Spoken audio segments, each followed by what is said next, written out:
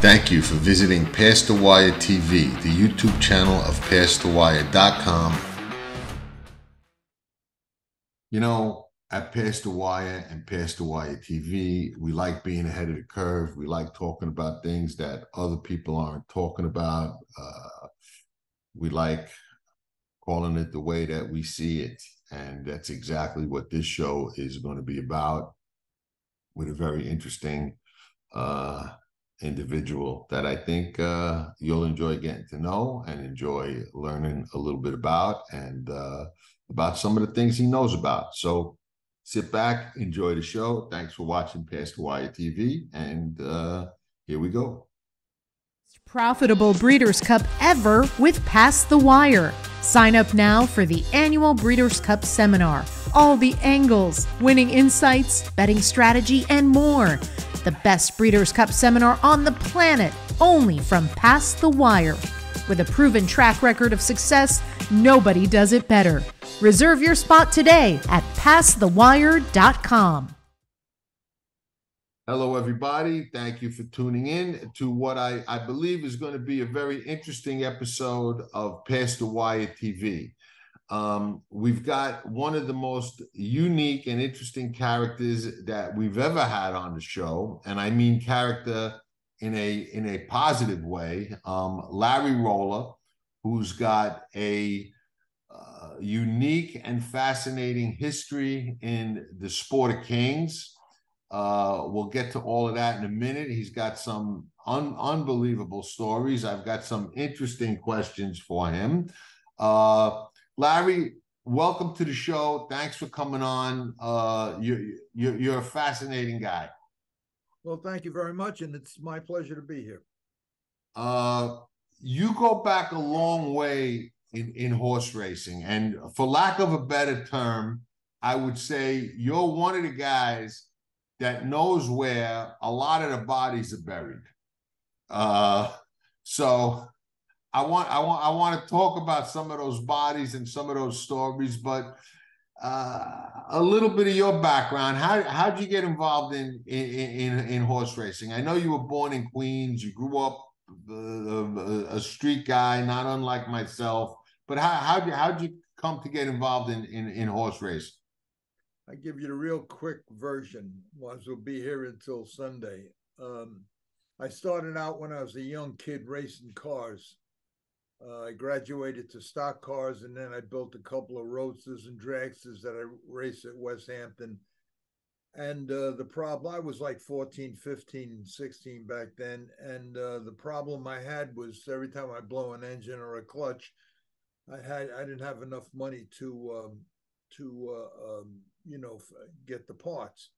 And it put me, I started on a wrong, I started crossing the line way back then just to get money to make these repairs. And one day I was fixing a car in the gas station, horse van pulled in, and he asked me for a bucket of water. I gave him a bucket of water. I says, "Where you going with them horses?" He said, "To Yonkers Raceway." And I found out at that time that you could race horses for money rather than the blankets and trophies that I was winning at Freeport and West Hampton. And he invited me out to the farm, and I instantly fell in love with the horses. And my passion was racing. I just wanted to go fast, and I loved the competition. And ever since I started with roller skates when 5 years old, I just had to win. I always wanted to win and race. So the horses were perfect for me because I loved animals. I loved the horses. I fell in love with them, and the racing was probably more exciting than the car racing. And you race for money, and that's how I started. I started out in 1959 learning, and that's how I got involved. And through the years, I got involved in both the divisions of racing, both standardbred, meaning trotters and paces, and thoroughbreds. And there were periods of time, 2 times in my life, when I got barred from racing for life We can get into that later on if you want. But and then I raced. I couldn't stay with the standardbreds because everybody knew me there. Right. Breds. I went under a friend of mine, Alan Seawald. He was a trainer at Monmouth Park, I remember Alan Seawald. yeah, in the winters he went. Well, he started out in harness racing. Right. I helped him get his license when he was a kid, and but harness racing, he didn't like it that much, and he switched to thoroughbreds early on. So when I lost my license, I went with him. I bought some horses, and I put them under his name and as a trainer and owner, and that's how. And then he used to sneak me in the barn area. I was living with him for a long period of time, and and that was it. And that's how I even when I was barred, I was still racing thoroughbreds undercover. We raced at Hialeah and at Calder, at Gulfstream, Monmouth Park, and a little bit in New York, Aqueduct and Belmont. And that's how I started. Now there's 20 years of in between that I left out, but that's where all the stories. Well, we'll get into some of that. Let me start with this question. All right, because you said it, I feel the same way. You hear my crazy dogs barking in the background; they're being a little disruptive, but you love animals, okay? Yeah. And things go on in horse racing that are not really, in my opinion, conducive to people like us who love animals, okay? There are some bad actors. There are horses that are not really treated well. We've got issues with nowhere to put retired horses and horses being, abandoned. You ever find yourself conflicted about loving the game so much and loving the sport so much, and those animal issues come into play? Because I do. It frustrates me and causes me some conflict. So I'm curious if it does to you. It bothers me. It bothers me a lot. But then you have to realize that you could the problem that the problem that's out there, and there's many. From what you said, what do you do with the horses after they don't race anymore? From that problem to the total abuse that some horses get with drugs and how they're hurt, maimed, and killed because some trainers don't know the right. In the top 10 trainers, between them, they have hundreds of horses die of heart attacks. I've been in the business now 65 years. I can't, in my whole 65 years, I never had one horse die of heart attacks. But these are the abuses. These heavyweight trainers, and look, they do what they have to do to create a level playing field for themselves. And once it starts, you either follow the leader and do what they do, meaning start importing these drugs from other countries that they have no test for here, and you using them. The problem is, and I'll give you an example. The elephant tranquilizer. By the time they found out the right dosage for elephant tranquilizer, it's a tranquilizer for elephants, but given the smaller dose to a horse, it becomes an unbelievable stimulant and painkiller. And by the time they found out the right dosage, they killed thousands of horses. And the right dosage is you fill a syringe up with the tranquilizer and you shoot everything out. What's left in the hub of the needle, that's the right dosage for a horse. So that's just an example of trying to find the right dosage for these drugs that they import from other countries. Then you get the guys at the smaller tracks that they buy horses for $3,000, they insure them for $10,000, then they kill them. When you're in the game and you hear of all these horror stories, you realize that you can't fix them. you can't be running it to the commission and ratting on everybody. I never did that in my life. And you just it's sad to say, but you have to turn your back to it and just make sure that the horses that you get, they're not abused, and they're handled with love and care, and both in body and mind, and that's all you could do, because there's so much abuse. The only good thing now is the animal rights people are onto all of these things, and they're getting major fines and suspensions. So it's starting to catch up with all of them guys, but it's terrible, because first of all, the horses were not born to be in a 10-by-10 box stall. They were born to run in herds. And now all of a sudden they're in 10-by-10 box stalls. They're out of the stall for maybe a half hour a day just to exercise, maybe 40 minutes. So that's the first thing that bothers me. When I had my barn, I made double stalls, so at least they have a lot more room. And then the thoroughbreds, in my opinion, harness trainers, and I've been in both games for a long time. Harness trainers are probably 100 times more knowledgeable than thoroughbred trainers. Thoroughbred trainers, it's you put a bridle on a horse and you send him to the starting gate. A harness horse probably has maybe 15, 20 pieces of equipment that go on them, and each equipment, if it's not adjusted within a half inch of where it should be, that may breaks or anything else. So I won't get into all of that, but and also with training, standardbred trainers, the horses race on billboard racetracks. It's like racing on blacktop, and a lot more injuries, a lot more breakdowns.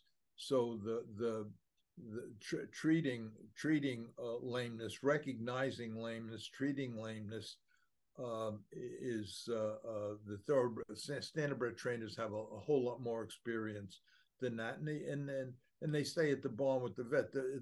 In the thoroughbred industry, the track closes from 7 to 8. They go to the track kitchen. The trainers can show up in a suit and tie. Some come with their jeans, and they're on a horse watching the horses go.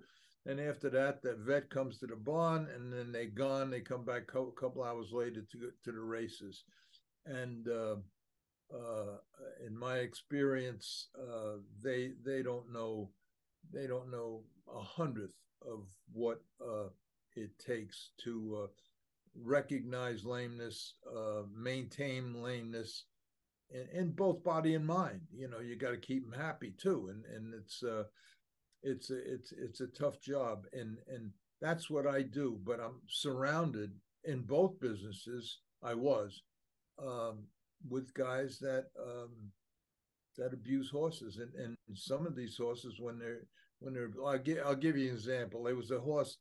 There was a guy called Sam O'Neill. He was a trainer in standardbreds, and he invented a pellet type feed.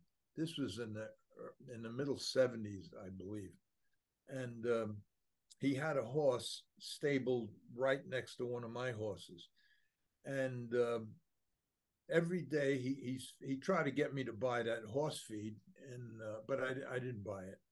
And he was feeding all his horses the horse feed. There was one horse I wouldn't eat it. So he wound up taking all the hay and straw out of the stall, bedded the horse just on dirt. And after a couple of days, I said, Sam, he says, he'll either eat it or he'll die. So after maybe 4 or 5 days went by, I said, Sam, sell me the horse, because he's going to die. And he says, I don't care. You want to buy him, buy him. And I bought him. And but these are the things that go on. They're sickening when you know what's going on. These trainers putting bags over their horses' heads so they can collect insurance money. And this was and listen, whatever I'm saying, I'm not just saying it. everything I'm saying was in the newspapers already. It's out there. Even the part where there was a Dr. Ellsworth up in Monticello, and all of these guys up there, because at all the small tracks, all the trainers are broke. They're pennies. That's why it's so easy to fix races at smaller racetracks, because nobody has any money. And these kids were buying horses for $3,000 from guys that were racing the fairs, and inflating the prices, getting the bill of sale for $20,000, and then insuring them for $20,000, and then a month later just putting a bag over their head. Or Dr. Ellsworth had a drug that he gave them that would just stop their heart, and the insurance company's vet couldn't find out. So that's them. It's just a couple of examples, but there's so many of them. Let me get into a couple of things with you, because I think it's relative and it's important. Racing today, like we touched on, has a mirror. Just so many issues. And it's tough for guys like us and everybody that loves the game to watch these issues and watch the mismanagement, mishandling of these issues, and the lack of, in my opinion, management and regulatory authorities having the knowledge, ability, and wherewithal to handle and address these issues properly. But you go back a ways, and I go back, not quite as far as you, but almost. I remember, and this is something we face today, in the 70s, okay? When I was going to Saratoga every day, spent it every summer up at Saratoga. My dad was a mutual clerk, so it was like a working vacation for us. We went up to Saratoga, okay? Most competitive race meet in the country at that time, okay? Probably still today, at least one of them. It comes out that the top riders, big name riders, are holding horses and fixing triples, okay?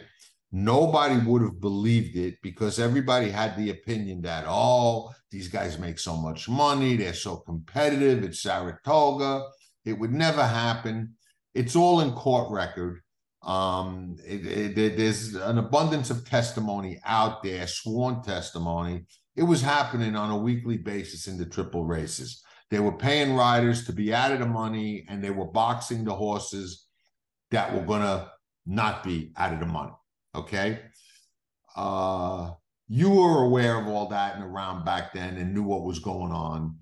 I'd like you to touch base a little bit on that. And then more importantly, I want to know, because people will say, if we ask this question, a lot of the racing people and analysts and journalists, if you throw that out there, do you think that could happen at the major tracks today? They'll tell you, oh, you're nuts. It's crazy. Never happened. Doesn't happen. These guys would never do that. I want your comment on that. Do you think that it can, does, might happen today at some of the bigger tracks? So kind of walk me through that, going back to those Saratoga days and the triples, and what is your call on whether or not that can possibly, happen at some of the bigger tracks today? All right. Well, first of all, the people that make the rules, the Racing Commission is full of political appointees, ex-police officers and detectives, and they're put into positions of total incompetence. Half of them never been to a racetrack before. These are the people that make the rules now, from the commission all the way down to the state steward, all the way down to the judges at the racetrack. So, and Congress of the United States gave the racing commissions the right to write their own rules and govern their own body, and so they're like a separate government in themselves, and total incompetent. That's the first thing, starting with the rules they make, starting with the way they judge races, starting with their inability to catch the positive test before they become positive. The second thing is what you said about the jockeys. Everything that you're talking about was not only taking place at Saratoga, because Saratoga is just a short meet. It's 7-8 weeks, whatever it is. And the ones at Saratoga come from Belmont and Aqueduct Racetrack. So, and back then it was only a 4-week meet. Yeah, okay. So if you take Aqueduct, Belmont, and Saratoga, it's all the same horses, all the same jockeys. And what you're talking about, fixing races, that was me. That was me and Tony Shula. And I won't get into how it all started unless you want to. But I do want to. I would love to. I have a list right here. And the reason I have the list is because I didn't make this list while we were doing it. I made this list after Tony Shula became a government witness and ratted on everybody. And you're right. Every top jockey at Aqueduct, Belmont, and Saratoga is here. There's 1, 2, 3, 4, 5, 6, 7, 8, 9, 10, 11, 12, 13. 13 jockeys from Cadero down that now they were found innocent when they went to trial, but good for them. But I know what I sent up there. I was sending up for every race. I was sending up anywhere between $15,000 and $20,000. The first, second, and third choice, first and second choice got $5,000. So let's say Cadero and Baeza was on the first and second choice. They get $5,000 apiece. Third and fourth choice or fifth choice, they got $2,500 apiece. So every race I would invest probably, and then I'd give Con Erico, who was the go-to guy, the guy that got these guys. I give him $1,000 for every guy he got out. So if he got 4 guys out in a race, he got $4,000 for every race. Now, the reason Con Erico was able to do this is because, and I'm sure you know this, he was one of the old timers. He's back in them days, his best years are way behind him, but he kept his jockey license, showed up at the jockey's room, and maybe once a week he'd drive 100 to 1 shot, or he'd ride 100 to 1 shot. But when I met with him, and I met with him through Manny Ukaza, he broke his knees in an accident at Santa Anita. And the racing commission, Harness Racing Commission, got a hold of me through Charles Slutsky, who owned Monticello Raceway. And so Slutsky come to me and he says, the racing commission wants to know if you would teach Manny Ukaza how to ride and how to drive harness horses and how to train him and everything, because he can't go back to thoroughbred racing because of his knees. And he did. He lived with me for a year. I got him his license. I put him on a couple of horses. He won his first couple of races that I fixed. And he got a big write-up in the newspaper. But through him, I got to Con Erico. And me and Con Erico made a deal. I hit him with at that time I had to do what I had to do because I owed close to $800,000 to a couple of killer mob guys. And if you want, we can get into that. But there were a couple of bad mob guys. As opposed to good mob guys. There are a couple of good mob guys. I could tell you that story about the good mob guy, a boss, Tommy Lucchese, Tommy Three Finger Brown. Tommy was before my time, but I can tell you this, and you may agree, you may disagree.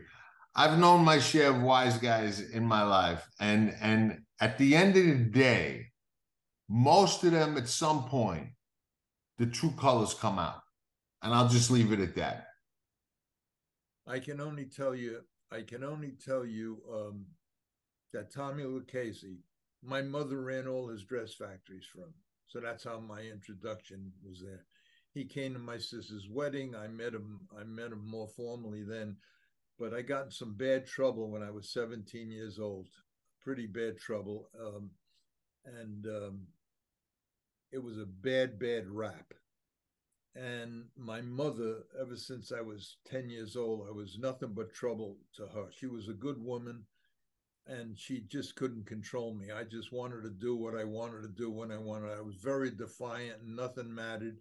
And with my race cars, when I started them at 15, 16, I was robbing gas stations to get money to repair them.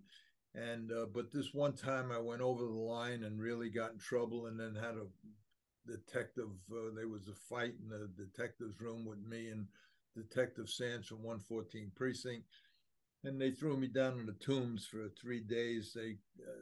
And I was all busted up. Well, he slapped me and I hit him, and then that was it. Then they just crucified me, broke my ribs, jumped up, because back then, there was no, you have the right to remain silent. Oh, I know. I've spent a night or two in the tombs, Yeah, so I'm familiar with the accommodations and how it was. right. So when I got out, I says, Ma, she bailed me out. I finally got to court, and I said, Ma, I can't breathe. And she says, I'm taking you where I should have taken you years ago. And she takes me to her boss. And her boss was Tommy LaCase. You know who he is, right? I've heard of him. He was the boss of the LaCasey crime family, Three Finger Brown. And back then in the 60s and 70s, they controlled everything, all of Manhattan. So she brings me up there, and he says to me, he asked my mother to leave the room, and he says to me, I want you to know, and I was full of blood. I had dried blood from the Thursday night when they picked me up, and my clothes were full of blood. I had dried blood in my ears and my nose, my eyes, everything. And he says to me, he says, you know, your mother is a good woman, and she's my friend, and you're breaking a heart with all your nickel and dime bullshit. Now, I'm going to tell you something. You straighten your life out. You go home and think about what I told you. You straighten your life out, and I'll help you in every way that I can, including the problem that you have right now, and you'll never have another problem again. And that's what put me on the right track from that point on. From that point on, up until Yonkers Raceway with Tannenbaum, I was 1,000,000,000% straight. So a bad guy, a mob guy that everybody considered bad, turned a kid, me, that was a bad kid, into a real good kid, over the limit good. And so, yeah, there are some good mob guys. So now the reason I start doing what I was doing, because I developed a terrible, terrible sports betting habit. And when I started making money, it all started when I got barred from Yonkers. Tannenbaum barred me from Yonkers Raceway. And he sent me to all these small tracks. I was barred because of reciprocity. Yonkers and Roosevelt barred me. I didn't have a thoroughbred trainer's license at the time, and if I did, they would have barred me anyway. He accused me of stiffing a horse, which I really didn't do, and because I was still straight at that time. But when he barred me from all the New York tracks, I was forced to go to Green Mountain and Hinsdale and all these small tracks where you starve to death, and you're forced to do everything bad. And you stay in the game because you love the game, and you love the horses, you love the thrills and the excitement, even if you race for no money. But the realization hits you when you wake up in the morning, you'll have money to eat. When Lincoln Downs opened, Lincoln Downs was in Boston, and it was the only time in '71 that they had a harness meet. They always had thoroughbred racing there, and they had the harness meet. So I applied for stalls there because the purses would double. So I'm sitting in the shed row one day, opening day, and I have the program, and I have 2 horses in that day, and both horses were morning line favorites. And down the shed row comes 3 big guys, over 6 feet tall, must weigh 300 pounds. And they walk up to me and they said, "You Larry Rolla?" And I says, "Yeah." And they said, "My name's Tony Schuler. I'm with, we control all the racetracks in Boston here. I'm with the Winter Hill Gang and Whitey Bulger, and we control everything. And if you're interested in making any money, we can do some business. So I asked him, I said, what do you have in mind? And he says, well, you have two morning line favorites. He says, I'll give you 200 a horse. Tell me what stall they're in, and I'll have my vet take care of them, and you won't have to worry. You know, you'll be up the track. And I said to him, I said, listen, now you have to remember, I grew up around these guys. That's how I grew up in the neighborhoods I grew up in. It was all mob infested, just like every other Italian neighborhood. So I just didn't want to go that route. I just followed a leader. I wanted to do what I wanted to do. I didn't want to take orders from anybody or do, you know. So I kind of stayed by myself all the time. So I said, listen, so in other words, he didn't intimidate me. You know, I knew what he was. I knew what he was going to do, and it didn't intimidate me. So I said, so when he says, you know, we control everything around here, I said, well, good for you, you know. Right. And he says, well, if you're interested in making any money, I'll give you 200 a horse. You got two morning line favorites. Just tell me the stall number, how my vet take it. And I told him, I says, listen, I said, I know what you're doing. I want 500 a horse. I want 500 a horse cash right now. Tell your vet to stay home. So he looks at me, he starts laughing. He says, you know who the fuck you're talking to? And I says, it really don't make a difference. I says, look, if you want to deal, we'll deal. I says, but I ain't doing nothing for $200, and there ain't no vet touching my horse. So he counted out the $500,000 he gave me, and he says, I sure hope you know what you're doing, because I'll be back in the morning. And I said, good, bring coffee, no sugar, and a bagel with cheese. And next morning he showed up with the coffee and the bagel, and he made a lot of money, and he was very happy. And that's what started this whole race fixing thing.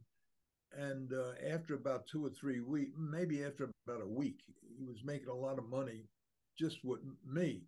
And he says to me, he says, can you get anybody else, any other drivers? So within a week, I got 7, 8 other guys, because everybody was starving up there. All the small tracks at the same time. I mean, right now, if you go to Finger Lakes, half the jockeys are living in tack rooms. So, Right.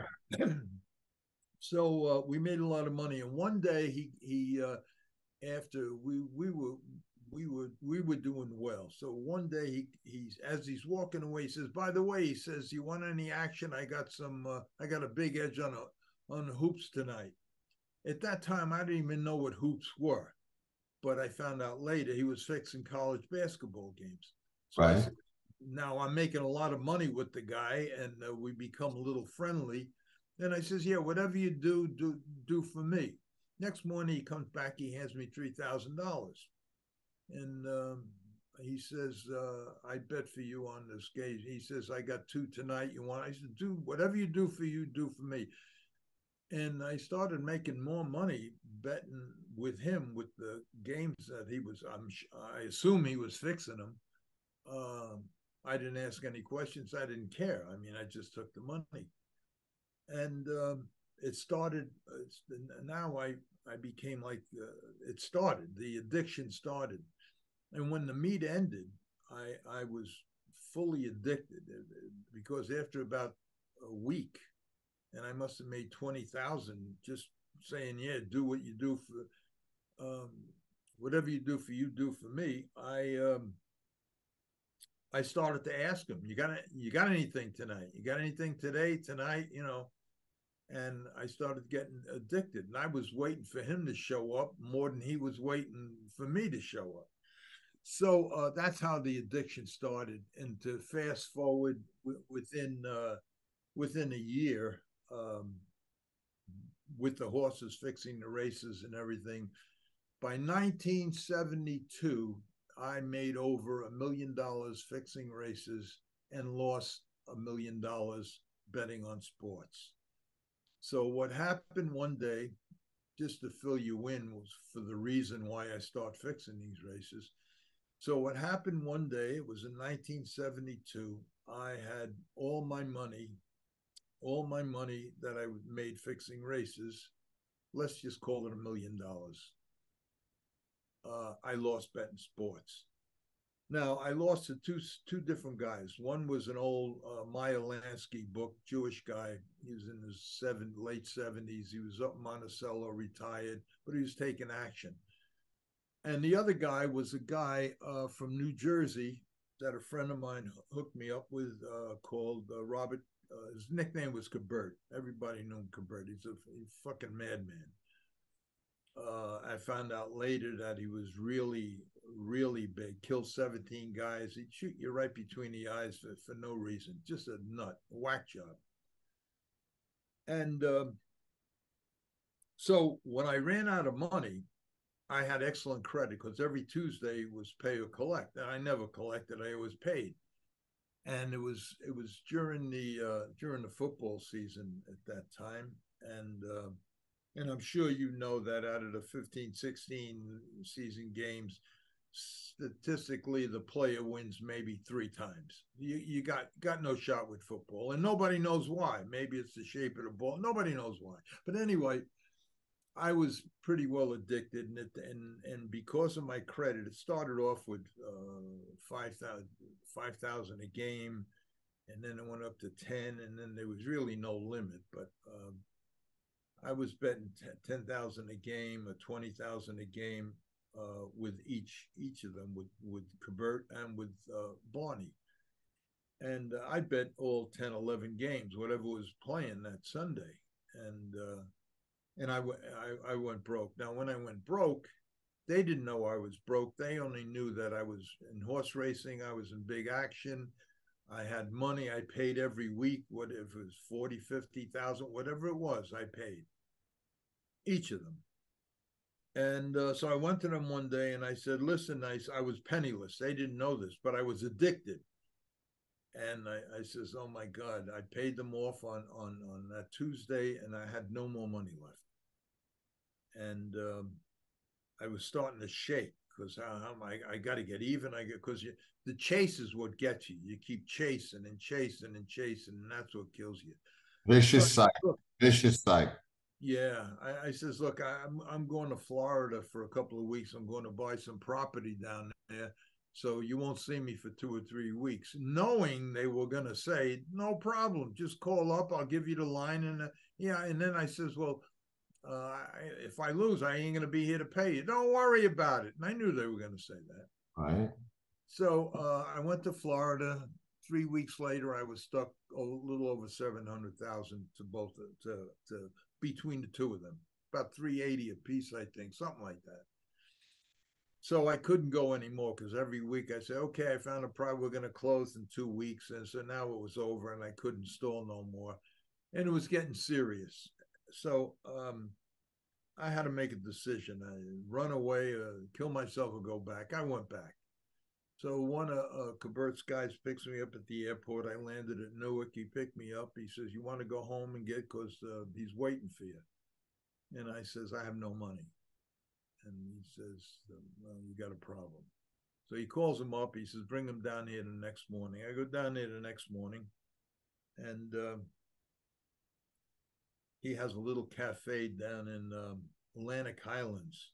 It's a big boat basin, whatever they call it, with a big catering hall.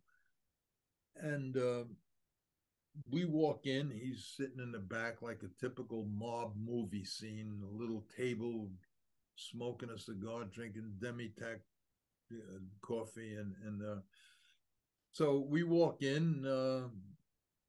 They walk out the back and they walk down to the dock and they walk out and they put me on a boat, one of these 30, 40-foot things, and they go out and they bring me downstairs. And about a half hour later, they're out in the ocean and they bring me upstairs. They put me in a bucket, like a half a 55-gallon drum. And they says, get in there. And they poured a couple of bags of cement in, pump some water in there. And then Cabert comes and he says, Sammy will let you go too far. And that's on him. You went too far. And that's on you. Now you tell me why I shouldn't let this cement harden and throw you the fuck overboard. And I said, because I could pay. And he looked at Sammy, and He says he could pay. He says, well, we got almost $1 million of his money. You know, he's in big action. Maybe he could pay. He's all right. You could pay. He says, I'll tell you what I'm going to do. You owe me 380, I think it was. I'm going to make this a Shylock loan. 2 points. Every week you come here, you see him, 7,200 every week. You miss 1 week, and you'll be right back here with no turning back. And I made the same deal with Barney up in New York. With Barney, it was a little easy. He was an older guy. My girl Friday, a good girl, Gina. She lived in the same complex as him, and and making any kind of deal with him was easy because she's making breakfast in the morning. They became good friends. So I wasn't ever worried about Barney. He just was a nice old guy. You really had, you know, in reality, you really had no gripe with the way K-Bird handled it either. I mean, he you know, I mean, he did what. You're right. He handled it the way a mob guy's supposed to handle it. Right. Yeah. I have no gripe. That was my fault. I mean, I'm wrong. Right. You know, it's the same thing. Like later on, years, I'll jump ahead 3-4 years when Gotti sent for me. I met Gotti when I was a kid when we were robbing stuff. He knew a couple of fences, and we were doing stuff when I was 16, 17.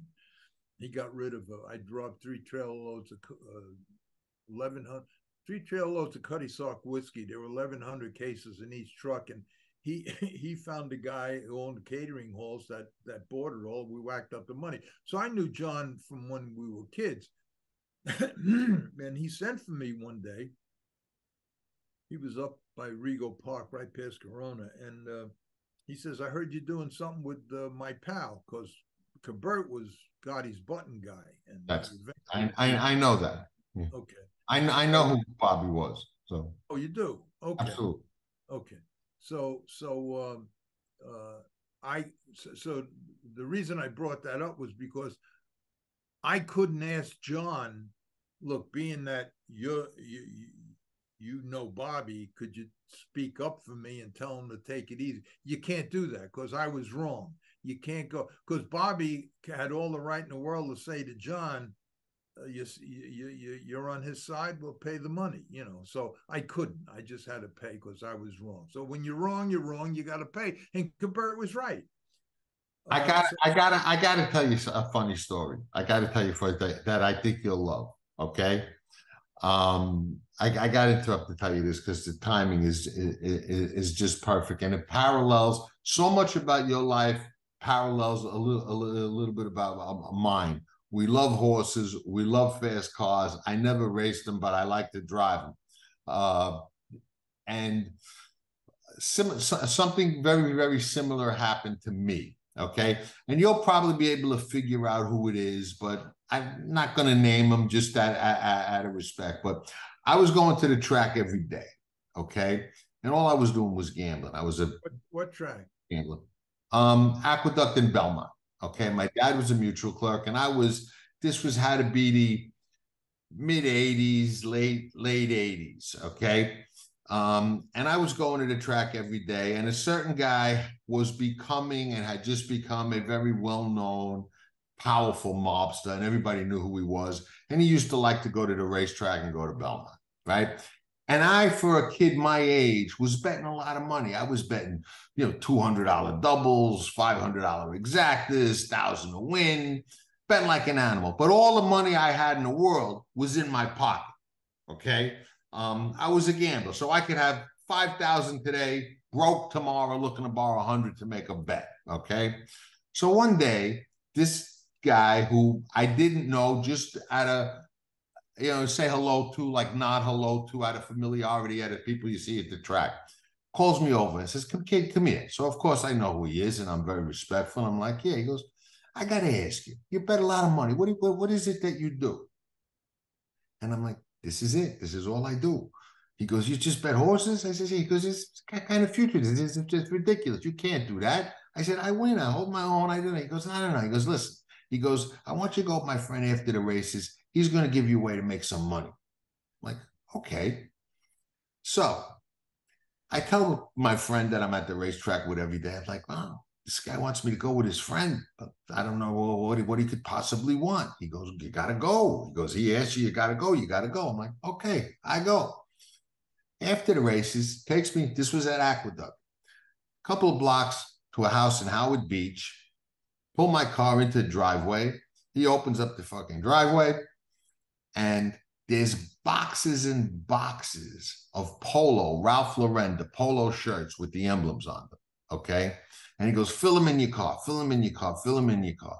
I put as many in there as I could. He goes, I got to get $10 a shirt. They're authentic. Whatever you get for them, you get for them. He goes, I get $10 a shirt. Let me know when they're all gone. We load you up again. I go back to my neighborhood in Sheepshead Bay. I'm selling shirts. I go to the park where I used to hang out. Everybody's buying shirts. I had every color.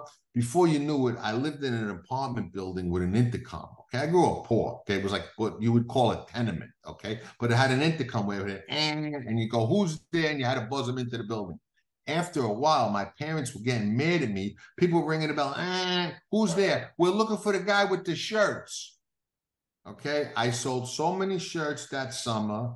I went out and I bought a white Eldorado Baritz, loaded with money, making money all summer, shirt. So now I buy the car out of money, okay? Wait for more shirts. I get more shirts. I sell them. I'm going to give the guy the money. I'm at the track, Belmont Park, waiting. I remember the horse's name. You don't forget things like this. There's a horse running named Infinite. Okay, first-time starter, Angel Penna horse for Ogden Phipps. 1.25 miles on the turf, first time out. Angel Penna was one of the only guys that does that, all right? I go to the window, and I take all the shirt money. It was like $4,000. I bet all the money to win. Boom. Race goes off. The guy's not there yet, right? Race goes off. And you know how gamblers do things. We do things impulsively, right? Sure enough, the horse laying third. Angel Cordero on the horse, swings to the outside, makes a move, wind's going away, bang, okay? Horse wins.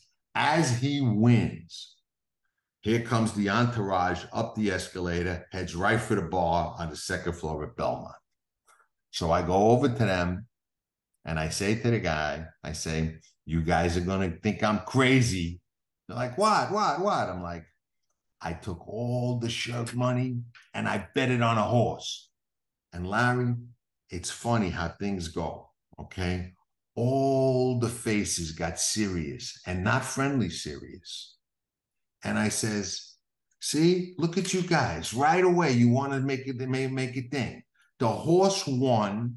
All right. He's 3-1. We're all partners. We all just doubled our money. And right away, you want to get mad at me because I bet the shirt money on a horse. And now, oh, we love this kid. He's crazy. We love you. Ladies and gentlemen, can we have your attention? There is a steward's inquiry involving Infinite at the top of the stretch. Now the faces got serious again. They disqualified a horse. I remember he bothered a horse named Emily's Hot Tub, a P.G. Johnson horse that John Luke Samin rode. When he went to move out, Angel moved out. Boom, he gave him a little bump. Today, he might not have come down. You never know. They disqualified the horse and got a nickel. Next thing I know, come with us. I'm in the back of a car with these guys. They drive me to Ozone Park, Howard Beach, near Kennedy Airport. And the guy sitting in the back looks at me and he goes, I want to ask you a question. I says, what? He goes, what's the only reason that I'm not going to leave you here? I was scared. I didn't know. Okay, I didn't know what to say. So I was honest. I said, I don't know. I'm sorry. I don't know. He goes, there's one reason. He goes, when that horse won, he goes, 9 out of 10 guys would have kept quiet, cashed the ticket, gave me my money, not said a word. But you didn't do that. You came and you said we were partners and you were going to share the winnings. He goes, and that's why I'm not leaving you here. And that's why you made a friend. He goes, but you're also going to learn a lesson. You're going to pay me back every dime. You're going to pay me back interest. And the end of the story is I made a very good friend. I loved the man. He always looked out for me till he passed. But I think I must have paid him about $50,000 for the 3,000-4,000 I bet, because I sold church for about another 3 years and didn't make a nickel for myself. But that's what that's what happened. So that's a similar story to some of the kind of stuff that you experienced. Not on your level, obviously, but I definitely learned a lesson about not betting other people's money, which is something that I haven't done since that day that they took Infinite down. I got it. Me too. So, if you added up, I had to come up with 7,200 vig for close to 400,000. It was 380, I think, at 2 points. I had to come up with 7,200 a week for both of them. 300. I think it was 3,800 a week that I had to give Cabert. It was 7,200 between both of them, and after I think 4 years, when something happened, I wind up paying 3 times more than what the original loan, original thing was. Yeah, I mean, the 2 points will get you every week. 2 points. yeah, it kills you. 380, still owe the balance. And I never once, in all the major scores I made, I never once made 400,000 in one lump sum that I can go and say, here. Right. And I never went to him and said, listen, I have 150,000. Let's take it off the 400 I owe you, and I'll just pay 2 points on the other 200. I never went to him. Maybe he would have did it. Maybe he wouldn't. I just didn't want to have too much to do with him, because he was a fucking mad hatter. He was a madman. And you, if you know him, you know what I'm saying. He was a bad guy, crazy, nuts. But I could relate to your story, and you're right. The 2 points get you, and 2 points is a good loan back then. Right, exactly. Right, 3 points was probably the going rate. 3 points, right. 2 was a favor. 2 was a right. 5 or 6 points. Yeah. Right, 2 was a favor, really. You know what I mean? There were guys lending money that were getting it at 2 points. So most of the guys got it at 1 point. If they were hooked up with the crew. Right. If they weren't, they were getting it for 2 points, and then you had to pay 3 or 4 or 5 or 6. Right. Now let me ask you this: the people that are in racing today, okay, when you throw at them, I saw a ride that looked very questionable. You know what I mean? Guy too far back, too much to do. He's too good a rider to go that far back and that wide and think he could win. The race is over, then he comes flying for second. Look like he didn't. Oh, you're crazy. Conspiracy theory. These guys would never do that. They make too much money. What do you say to that today? Are these people just naive, or are we dinosaurs living in the past? Well, like I said before, I have 10, 15 names from New York, Saratoga, Belmont, New Jersey, Atlantic City, Garden State. So back then they did it, and I'm sure, but nobody did it at the level I did it at, and putting out the kind of money. Don't forget, I put out for I didn't just go up to a guy and say, you think you could win, and try to, what do you think about this? Right. Everything. I completely eliminated gambling from gambling. Right. There was no gamble involved in when I made a bet. Every once in a while. Well, one guy, I'm familiar with the case. One guy did somehow wind up finishing in the money who wasn't supposed to. I want to say it was Mark Castaneda, maybe. I forget who it was, but One guy messed up. Through the years, and this is the problem I have with Tony Shula. And it started at Lincoln Downs. At Lincoln Downs, the last race at Lincoln Downs. Now, we already made 30, 40,000 each betting, not counting the sports betting just the fixed races. And I told him, I says, every once in a while, somebody's going to run over the money. It's inevitable. Right. It has to happen. You're out there. I know because I drove. Right. You find yourself in a position where maybe one or two horses made a break or they get used up early and they're just fading. There's nothing you can do. You make it up the next time. But what Tony did in the last race, guy run over the money. And he waited for him. It was the last race at Lincoln Downs. He waited for him. I was loading my horses, shipping out. I was going up to Freehold. And I got a call about a week later from one of the drivers that Tony waited for this kid and beat the shit out of him bad. He was in the hospital. I had to send 5,000 because he was going to report him. And I says, the guy's going to get himself in trouble. I says, so I paid all his doctor bills. I sent him up 5,000. He forgot about it. But these things happen, that you run over the money. And when Tony came up to Monticello after Lincoln Downs, and when I got to Monticello, and he was the middleman for me with Conorico to do all the New York, Belmont, and Saratoga, Atlantic City, and Garden State. I told him, one of these guys run over the money. Don't leave him alone. We'll make it up the next time. Right. He took 5,000 of my fucking money. I'll break his fucking. You're gonna ruin the whole thing. They're gonna go to the cop. You just forget about it. We'll make it up. The next time he has a favorite in, he's going to do what he has to do for nothing. So just, but every once in a while, he'd rough these guys up. I remember there was a jockey, I think his name was Amy, I think it was Amy, I forgot. Jose Amy's the one that really took the fall for all of that. So yeah, I told him, he says, this fuck guy, we can't get him, leave him alone, forget about it. I told Conorico, go to the guy. You know all these guys. They were all kids. He knew them all because he was the senior guy.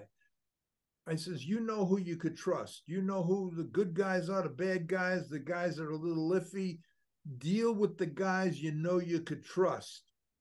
But Shula, they went to Amy a couple of times. He wouldn't take the money.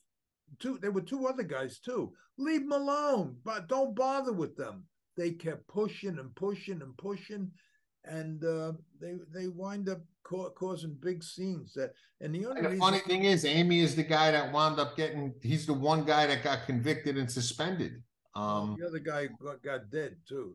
The other Mike Hole. Yeah. So Mike Hole, I don't know how much we can or can't talk about Mike Hole, but Mike Hole, I don't know what happened. I never believed he committed suicide. Well, I have no comment. All I know is that I told Shula, they don't want to take the money, leave them alone. Just leave them alone. My friend Ray had breakfast with him the morning they found him in Liz's kitchen on the backside at Belmont Park. Happy, jovial, not a care in the world. Did not seem like a guy that was on. Who are you talking about? Mike Hole. Oh, okay. Yeah, did not seem like a guy that was. That's why nobody believes he killed himself. Right. I never thought so. I don't know, but I don't know the particulars of his involvement in that whole thing. But I just never believed it. Do you think? And I mean, history's taught us that where there's money, there's corruption, and people will do things that you don't expect. Do you think that race fixing, and you know what always fascinated me when you talk about race fixing, people automatically who don't know the game think, oh, there's a preconceived known winner. We know who's going to actually win. And that's not actually how it works. We really know who's not going to win, which leaves the horses that might win. And we don't even know which one of those is actually going to win. And most people don't understand that. They think, oh, race fixing means that these guys know who the winner is. Very good. Very good. That's why they have they have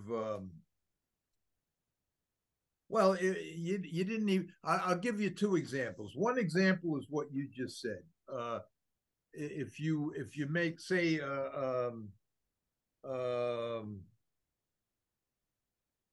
say you want to box 4 horses super. The last race every night at Monticello, and maybe Yonkers too, was a superfecta. So you had to box 4 horses. 4 horses. You got 4 horses out. You box 4 horses. That's 24. 24 combinations. Okay. You don't care who wins. You don't care who. You don't try to pick a winner. You know who ain't going to win, and you take the rest of the field and you box them. Now I'll give you another example.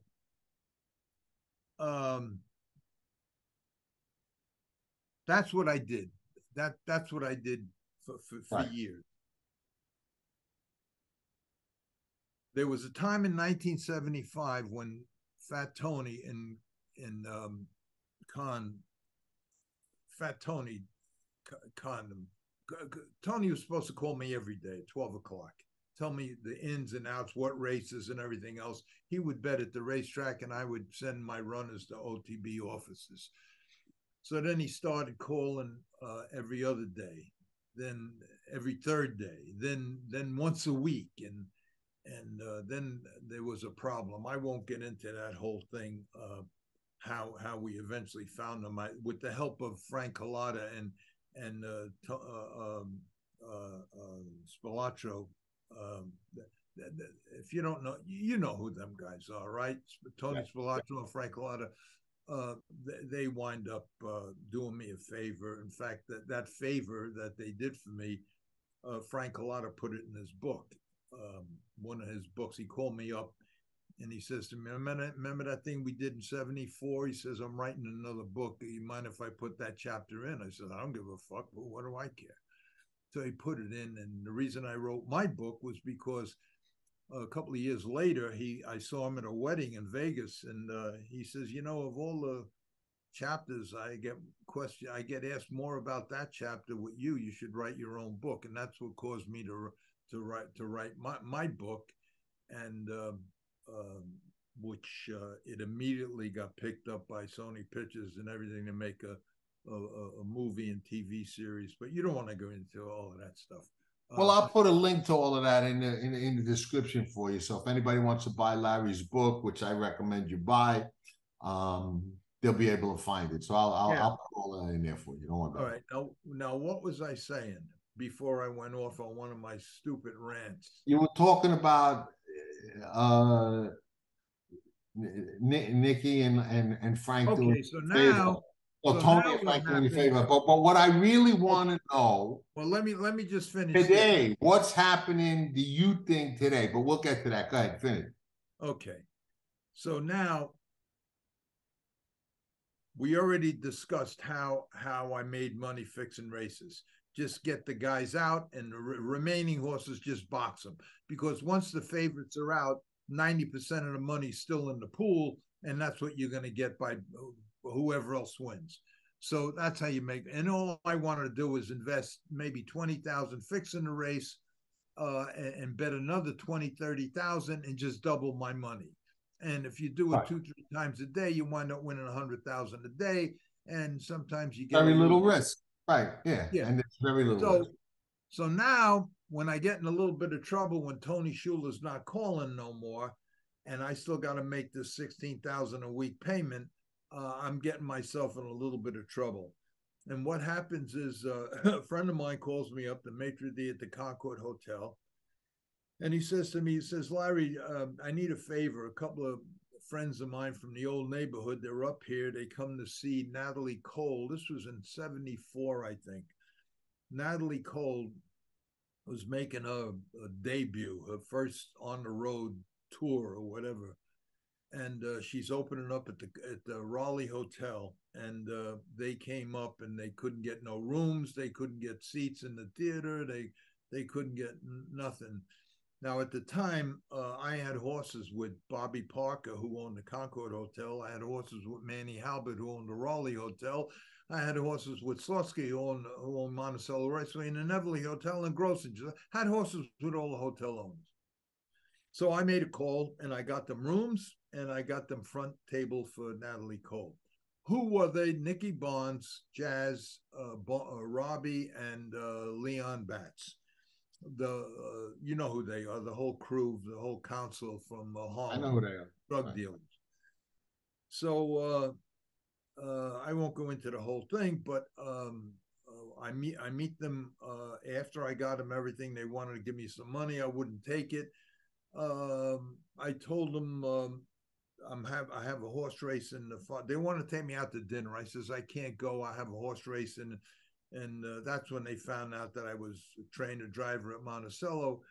And they said, well, we'll have dinner there, which they did. Halfway, when the dinner was over, I says, I got to go into the paddock. I have a horse in the last race. And they says, what is it? We'll bet. I'll bet for you. I says, no, you can't bet. There's no handle here. Handles $200,000 for the whole night.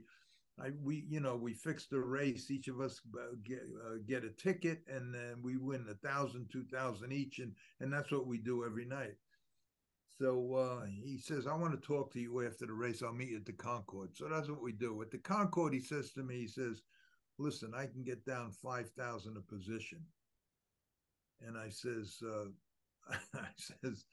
I says, listen, no disrespect. There ain't a bookmaker in the world going to take a bet on a trotting track, much less 5,000 right, at track odds. I said, right. It's impossible. He says, Larry, we bet, me and my crew, we bet close to $2 million a week on sports every week with Fat Tony Salerno from the Gigani, Genovese crew. And his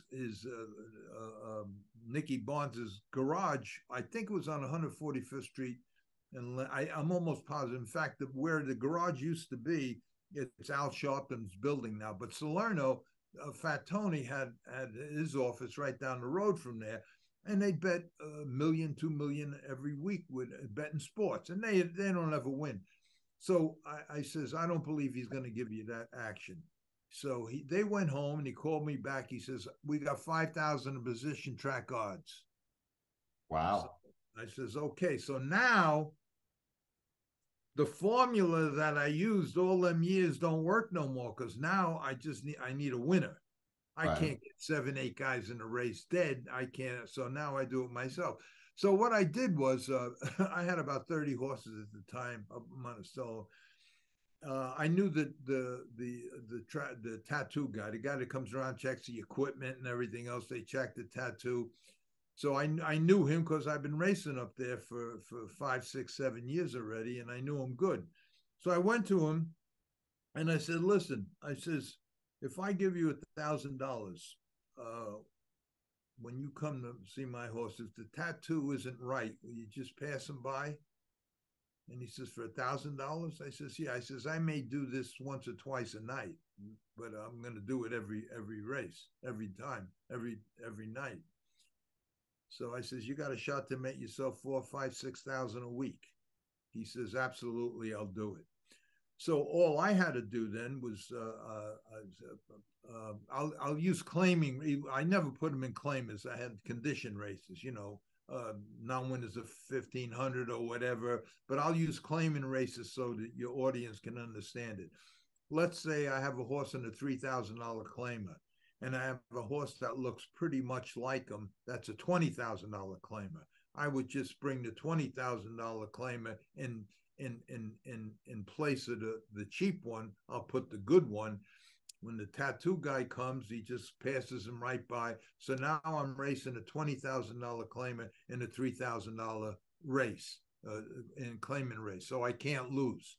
Now, naturally, I never put them in claimers. It was always condition races, but that was just a layman's example so the audience would understand. So I have a much better horse.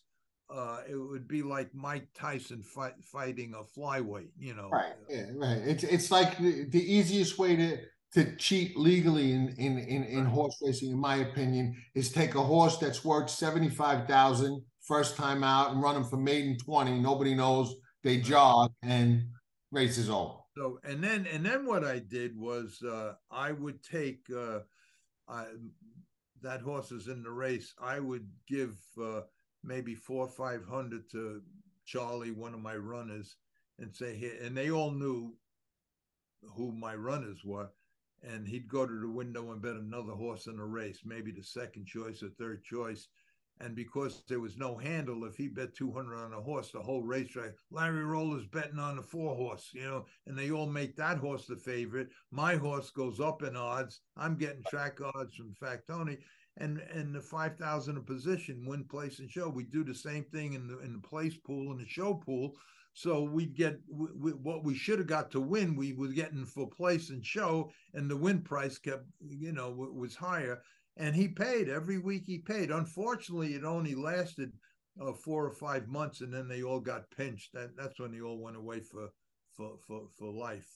In fact, on my show, the only one that's still alive, well, there's 2 of them still alive, Jazz and Leon. I had Leon on my show to tell that story, how he did it and what he did. He was on one of my podcasts. I think it was podcast number 6. And it was funny because the night before, he got mugged. He got mugged in Newark.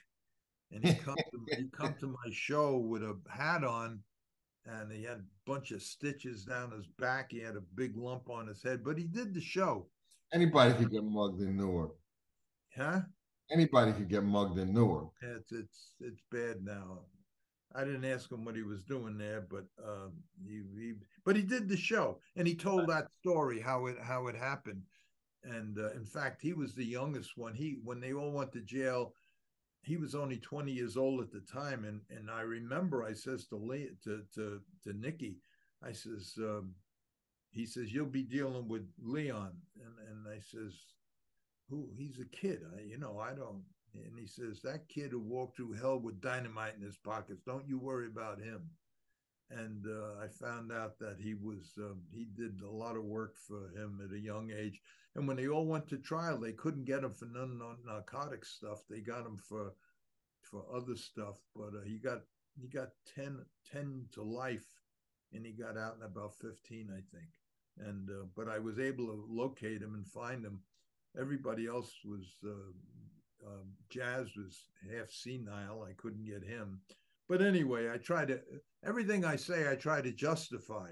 I try to make it credible, because some of these stories are not believable. Well, I wouldn't have had you on if I didn't already know that you were credible. So I know who you are and know that you're really not a BSer. So yeah, that's why I had you on. But what I gotta get out of you. What I got to get today, horse racing today. All right, I'm not talking about drugs. Okay, we know there are issues with drugs.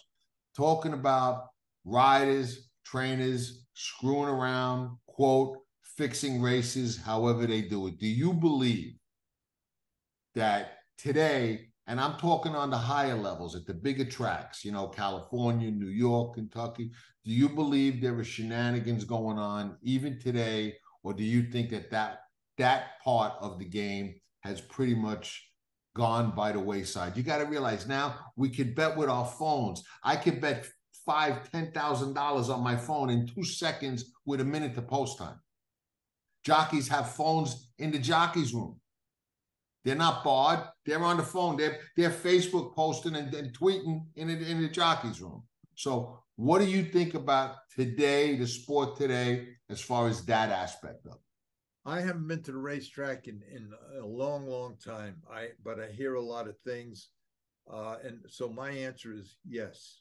It's still going on. Not near the level that I was doing it, but yes, it's still going on. In fact, on one of my podcasts, I got a response from a guy, and he keeps coming back and forth. He was an ex-jockey, and now he's a judge.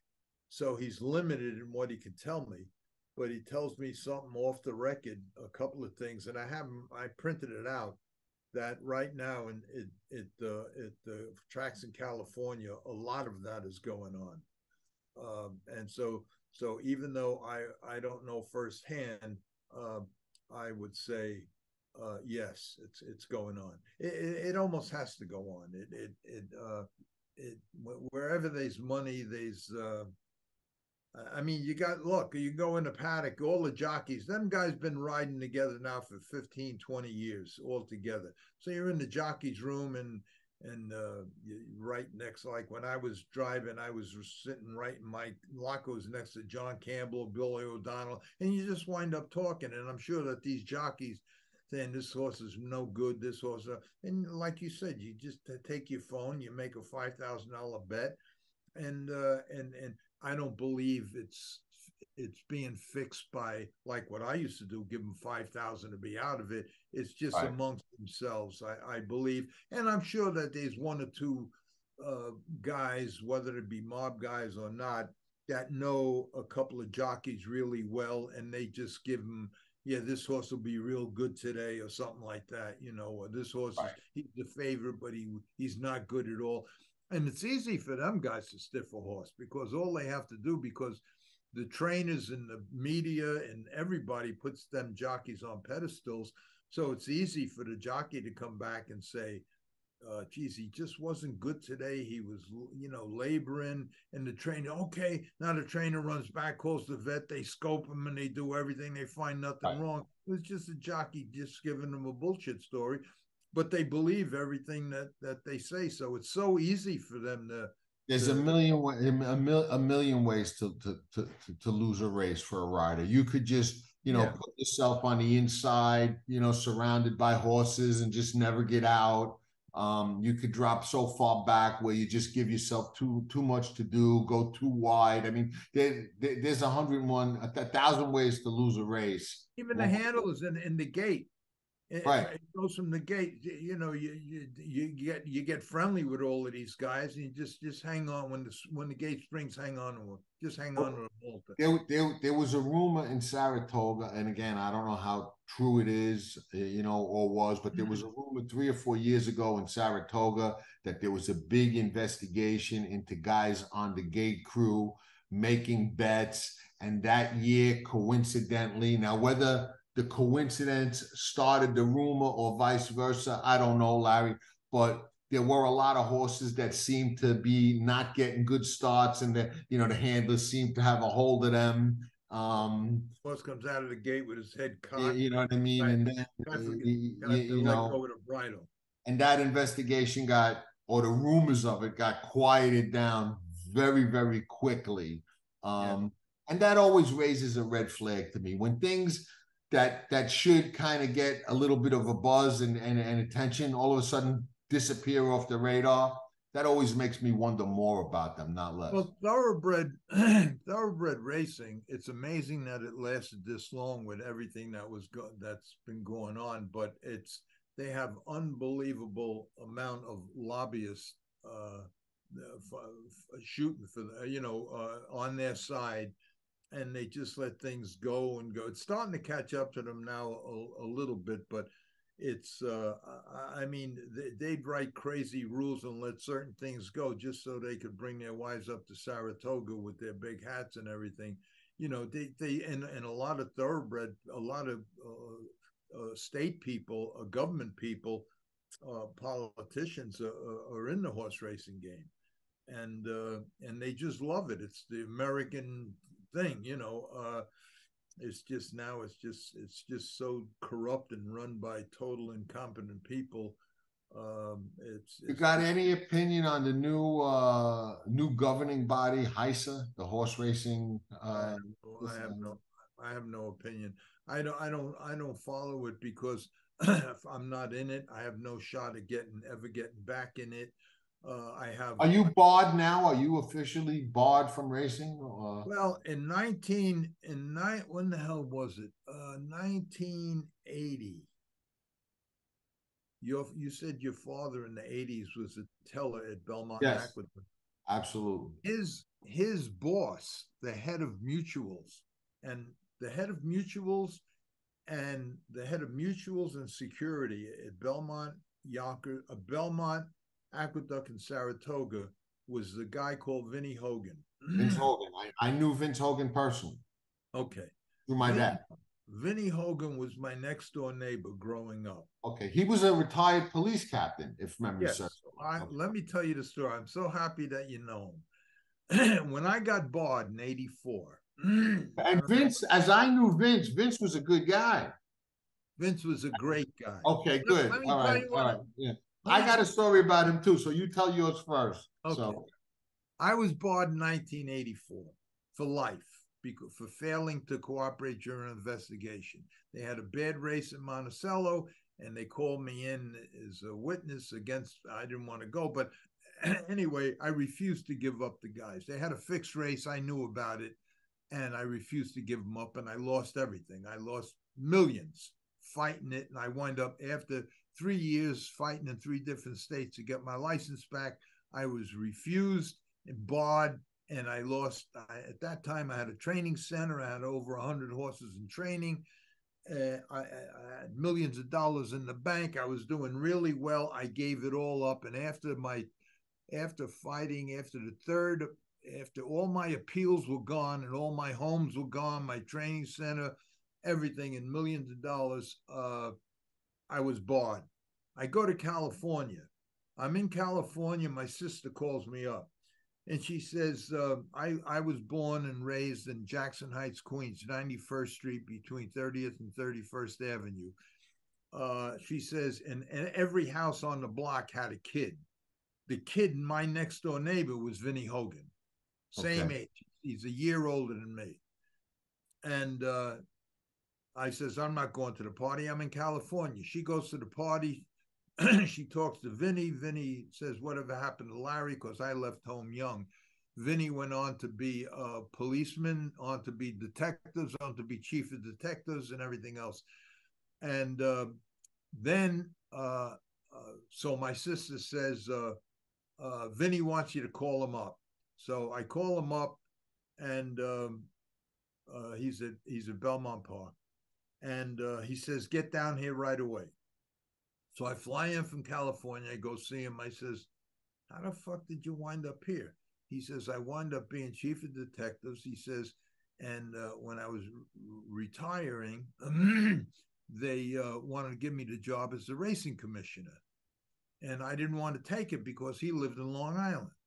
right. So he says, but I told him, give it to my second in command, the guy who was underneath him as a detective, whatever you call him. He says he's retiring too. He's a good guy, he's my friend. So they give him the racing commission job, and they gave Vinnie the job as head of security, head of mutuals at Saratoga, Belmont, and Aqueduct Racetrack. So now he says, so that's what I find out when I go in to meet him.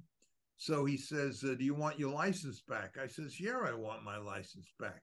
I says, but listen, if you're able to get my license back, which I doubt, I want it for thoroughbreds and standardbreds. I want to train to drive for standardbreds, and I want to train this for thoroughbreds. He picks up the phone. He calls the head of the racing commission, who was his Right. He says, listen, he says, if a guy hasn't been licensed in 8 years, does he need a renewal or a new renewal application or a new one? So he says, well, who's it for? And he says, Larry Rolla. And the guy says, Vinnie, Larry Rolla, he's crazy. He's on a terrorist list. He said, you can't get involved with him. But I already told Vinnie that when you're barred for life, which I was in '84, you're allowed to reapply every year. And they deny you because they just say, are you willing to cooperate now? No, denied. Okay. Right. So the last time I reapplied, they had, by their own laws, they have 30 days to give you a decision. After 3-4 months, they still no decision. Now I'm starting to get mad because I'm broke, I'm penniless, and I'm waiting, and I'm just mad at the world. So I call up and I says, listen, I says, you don't give me an answer. And I knew the answer, but I just wanted the answer. And they just jerking me around. Well, the investigator, when he retired, he gave it to somebody else. And then he's on vacation. And so I says, you don't give me an answer by tomorrow, I swear I'll blow that fucking building up. Within 2 or 3 hours, there were 3 FBI agents at my door. I didn't know that the Racing Commission had an office in the federal building on Bloom Street. It was a federal building. Right. So they put me on the terrorist list. That's how I got on a terrorist list for 5 years. no matter who threatened to blow up anything, they come to my house. Is one of the okay. So anyway, so Vinny says, "Look, just send the fucking application," and he sent the application.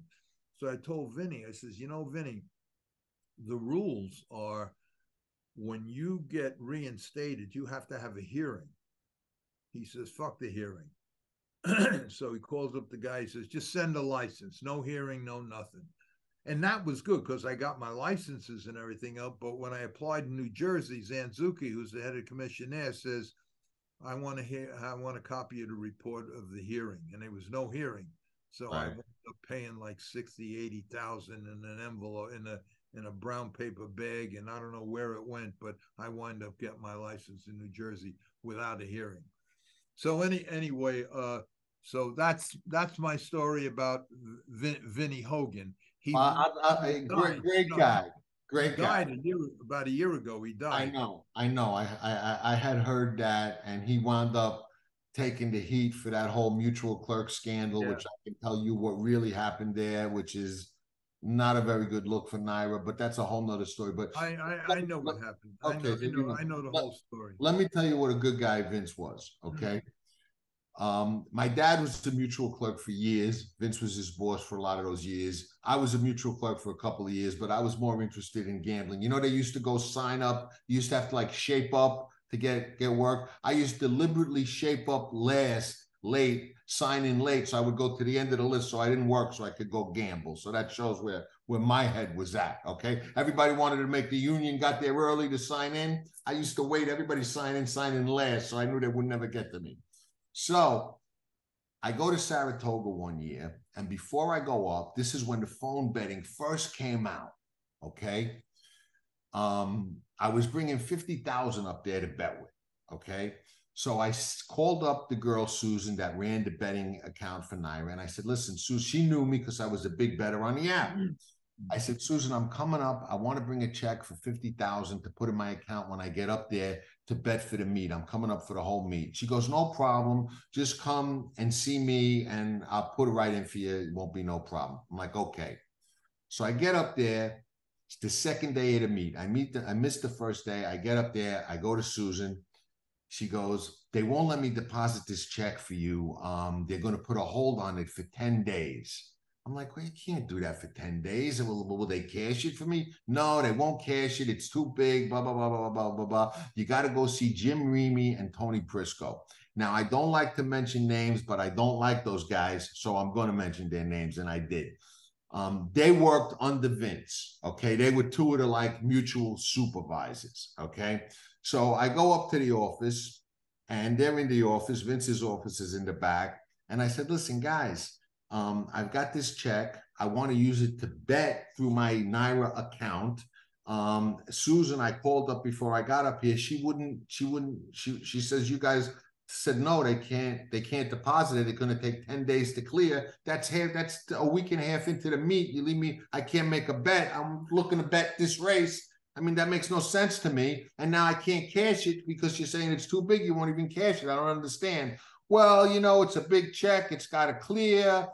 Could take up to 14 days, blah, blah, blah. I'm like, that's ridiculous. And she should have told me that in advance. I would have brought cash up here or something. I got a check. Where am I going to go cash up in Saratoga? So Vince must hear the argument from his office, right?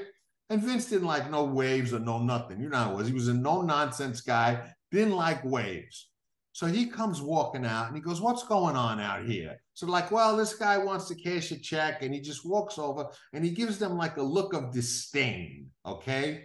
So I knew it was going to turn out okay. So he takes the check and he looks at it. He goes, you're John Stettin. I said, yes. He goes, you used to work here, correct? I said, yes. He goes, your father worked here many years, right? I said, yes. He goes, he used to, he retired a couple of years ago, right? I said, yeah. He goes, that's him, Joe. He goes, I know him. He goes, look at him. He goes, would you sign the kid? So he signed the check. He goes, go tell Susan I sent to deposit the check and bet. And he goes, you guys are just ridiculous. And I walked out. So that was my one Vince Hogan story. And of course the check was good. He was a good guy. When Vinny was young, he bought the first, he bought a 1957 Chevy V8. He used to drag race that too. It was a black one. It was the first year they come out with a V8. No, it was the second year. 55 was the first year they come out with a V8 engine, and then it was 350 horsepower, and I think they upped it in 57. But he had a beautiful 57 Chevy, all black, and that's basically when I left the area. Classy guy, never should have went away for that thing. That was ridiculous what they did to him. Larry, we got to run. We got to do another show. We got to do another show. We could do it on your channel, mine. There's so much you and I could get into, and so much fun we could have. I could talk to you all day long. If I didn't have to run, I would keep going. But I got to run. I could talk to you all day long.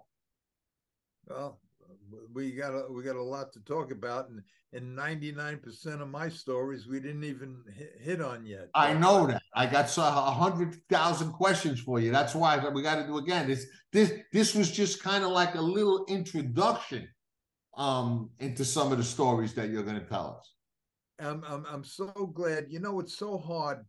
It's so hard to, and I try to do it on my podcast with pictures. But when it's so easy for somebody to say, that guy's full of shit, I don't believe that. But it's so nice when, like, everybody says, how the fuck did you lost all your appeals? You lost everything. How did you ever get your license? Not only did you get your license back, but you got your thoroughbred license, standardbred license there. Is because of Vinnie Hogan. And right. Who the fuck knows Vinnie Hogan? You. I know Vinnie Hogan. Never knew that. I know you're telling the truth because I know the kind of guy he was. Look what he did with me with the check. That check could have been no good. He knew my name. He knew my dad's name. He knew I was not a, Dad was a straight shooter. You know what I mean? Had a very good reputation. You know what I mean? And he knew that. You know what I mean? I grew up with Vinnie and his two sisters. His two sisters were Patty and Judy. He had two sisters, Patty and Judy. And Patty wound up marrying one of the kids on the block, Anthony Scabarisi, and Judy, I forgot, but Vinny's a great guy. I heard he died last year, but I have a picture of him because about 10, maybe 15 years ago, I had a big party and I invited all my cousins. It was about 350 people there. And just to have like a get together. Right. And I had Vinny come with all the kids on the block, and I took a picture. So I had that group picture with me and Vinnie Hogan, and I got to find it. I got to show it to you. The look that he gave those two guys for breaking my chops about that check, the look of disdain that he was priceless. I wish I could have took a picture of it. It was just such a look of like, you guys, petty. I mean, it was perfect. It was just the perfect look. He didn't have to say a word. He just gave a look to them like it was perfecto. I love it. Is there any way? I don't know, because there's so much I want to ask that your friend Tommy. I spoke to him on the phone for Tommy Massis, the Hammer. Yes, that's how he's the one put me kind of in touch with you. So. Yeah, well, what do you want? Why can't we do something where instead of having two boxes here, there's three? We can. We could get Tommy on. Tommy will do it. Why don't we do that? Because I don't know how to do what you do. I'll set it up. Don't worry about it. I'll set it up where it's me, you, and him, and that would be perfect. Because I don't know how to send a link. I don't know how to do that. I will do it. I will be in touch with both of you. I will do it. We'll do a show with me, you, and Hammer. Forget about the story between the three of us. That's his name. They call him Hammer because he bets like a hammer. Okay. They call that's it's his listen, he's an aggressive bettor. He bets like I used to bet. All right. I don't bet that way no more. I don't have the faith in the game that I used to, but Hammer is an aggressive bettor, and that's why they call him Hammer. They call him that for a long time. A lot of other people they call Hammer. This guy's Hammer. That Hammer is the real Hammer. Yeah. Okay. You set that up. I'll set it up, man. We'll have a lot of fun. Larry, thank you so much. God bless you. It was a pleasure getting face to face with you, even over the Zoom. And I'll definitely be in touch and set it up. Okay. All right. Ciao. Have a great day. See you. You too. All right.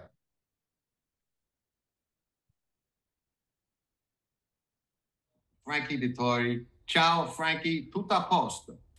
Tutto a posto. Yes, that's a good start. So you haven't lost your Italian. Frankie Dettori, legend, world-class jockey, one of the best ever to sit in the saddle, ambassador to the sport of kings. Meet Frankie during his fanfare like never before, only on Past the Wire TV.